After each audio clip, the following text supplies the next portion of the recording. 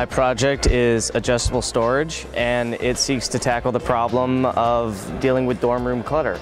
We saw that every dresser was the same, even though every student and what every student has is incredibly different. You can remove the bottom, and in about 30 seconds, you have a dresser or a drawer that's about twice the size as it was before. Our project was to create a multi-purpose hiking pack that starts out as a normal hiking pack and then can unfold into a ground cloth. Now, why we think this would be usable is that we believe that it would really reduce the setup time in camp for hikers and really make contents inside the bag more accessible.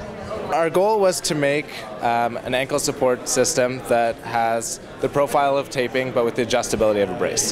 So that was our goal, is to make something really slim and mostly for preventative use. And we want to have something that was comfortable that you could wear for a couple hours at a time during physical activity. What we have here is our two-tier lacing system. We have one in the front for initial application, and then the rear one makes the whole brace act uniformly by tightening around the lateral supports and the ankle bone. This is a medical thermoplastic that we decided on. Basically, you heat it up in a pan, as we have over here, in 65 degrees Celsius water. Within 3 minutes, you're molding it to your ankle. Let it cool down a bit, put it in your brace, and you're ready to go. Yeah.